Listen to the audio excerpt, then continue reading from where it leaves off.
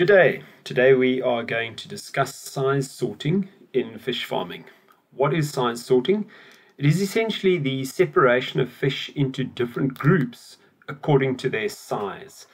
Usually this is done several times with each batch of fish from incubation or hatching through to marketing the fish. Why do we need to size sort the fish? There are several reasons for this.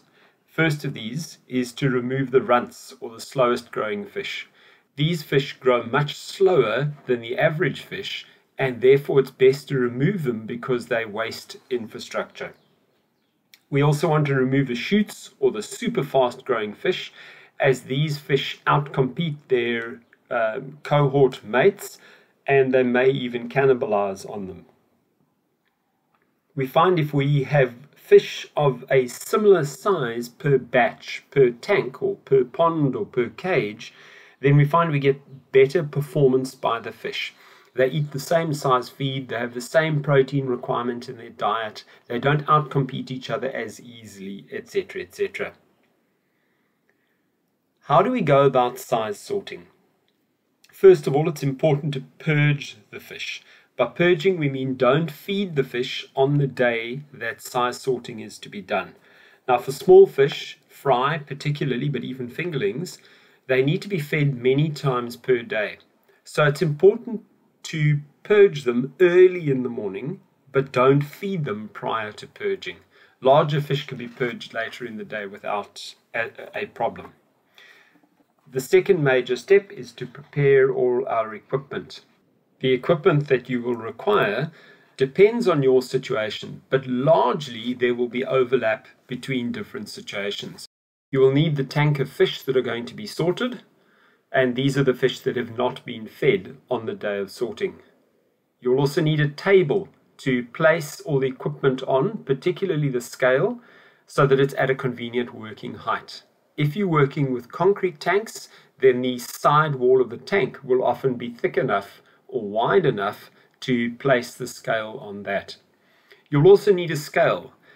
Generally speaking, we use a scale that can weigh up to a maximum of 30 kilograms and weigh in increments of 0.1 gram. That's plenty of accuracy. You don't need more than that unless you're dealing with really, really tiny fish. You'll also need two buckets, one to place on the scale, the other one to move fish or water around. You'll need two plastic basins, large enough that either of them can hold the majority of the fish from the fish tank. Each basin will require aeration as well, unless you are farming catfish or air-breathing species. You'll also need two nets. Have a look at the video clip on catching fish and you'll see that I recommend using two nets. If they're small fish, one net would be adequate, but with larger fish, two nets is less stressful than one. You'll also need the size sorter. Often what happens is you use multiple size sorters to sort the fish into multiple batches. So you'd have the large fish, the medium-sized fish, and the small-sized fish. That requires two different size sorters. In this instance, I'm just going to demonstrate one size sorting for you. So we're using one size sorter. You also need a clipboard, a record sheet, and a pen. Now the record sheet would typically look as follows. This is an example of a record sheet for a company called Deepwater Produce. In the first block, where I've put the capital A that is in italics and in a grey font, obviously you put in the date. B would be the number of the tank that is being sorted. C would be the batch number. Bear in mind that the batch number is the unique code allocated to each spawning group, and that remains with that group forever. So once we size sort the fish, the same batch obviously will result in 2 or 3 groups of fish, but the same batch number will always apply. Then we go down to the different groups, and you'll see I've based this on 3 groups. Obviously you could have more. Within each group, you have a sample number, or D. That is the number of fish per sample. We'll get onto this in a moment. Then you have the sample mass. So when you collect a sample of fish, you count them and you weigh them. If this is being done electronically, F would be a formula and it would give you the answer of the average mass in grams per fish automatically. However, on a sheet like this, a written sheet, that would typically be done manually or wouldn't be put in at all. It would be left for the spreadsheet. G is then the total mass of all the fish per batch. Now the batch is after sorting, you ended up with, let's say, fast growing fish and medium growing fish. Each batch would be a group. Let's say group 1 is the medium growing fish. The total mass of all of those fish would be number G. Let's say the fast growing fish are group 2, so the corresponding total mass would be the total mass of all the fish in group 2. H is then the total number of fish, and once again that is a formula of the total mass divided by the average mass, which gives you the number of fish. And I is the destination tank to which that group of fish was moved. Note that we don't add fish from different batches to the same tank except in very unusual circumstances. The practical size sorting of the fish starts next. We have all our equipment ready to go. We place the 2 basins on the floor in front of the fish tank containing the fish that are to be sorted. Water is transferred by bucket or with a siphon pipe from the tank to each of the basins so that there's a reasonable depth of water, 10-20 centimeters in each basin, and aeration is added to that basin. Place the size sorter in basin A. Scoop a moderate quantity. You're aiming for about 30 to 50 fish. You're not aiming for hundreds of fish. You're not aiming for 5 fish. And place them inside the size sorter. When transferring the fish, I like to hold my hand above the fish to constrict the net above the fish so that the fish can't jump out while being transferred. Place the fish inside the size sorter and then slowly lift and lower the size sorter repeatedly within the water and slightly out of the water so that it encourages the smaller fish to swim through between the parallel bars and the larger fish then remain above the bars.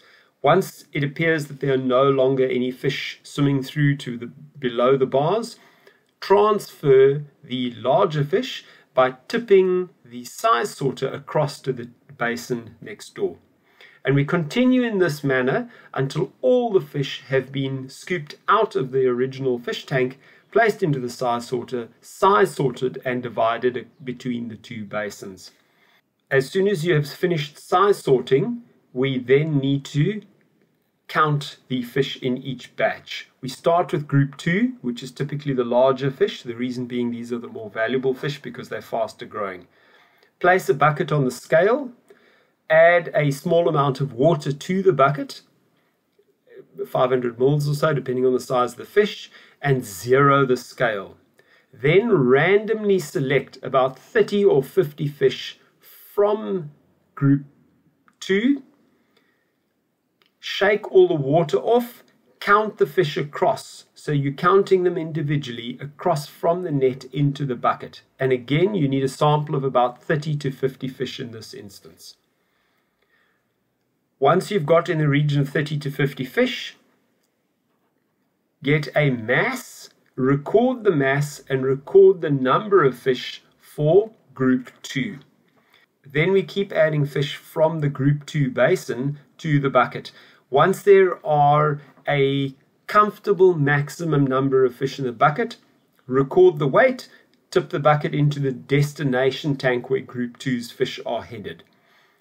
Place a bit more water in the bucket, zero the scale, scoop more fish from the group 2 basin, shake off the water, place them into the bucket. Repeat that until you've weighed all the fish from the group 2 basin.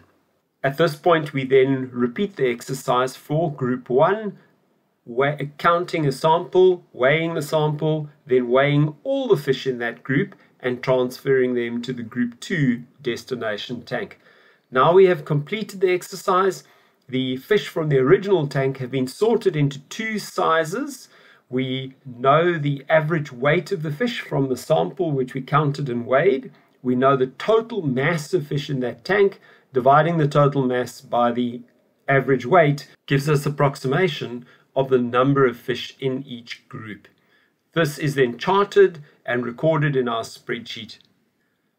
Size sorting is something that is done fairly frequently with predatory fish and possibly less frequently with non-predatory fish. The risk being that predatory species will quickly prey on each other if there's a difference in size.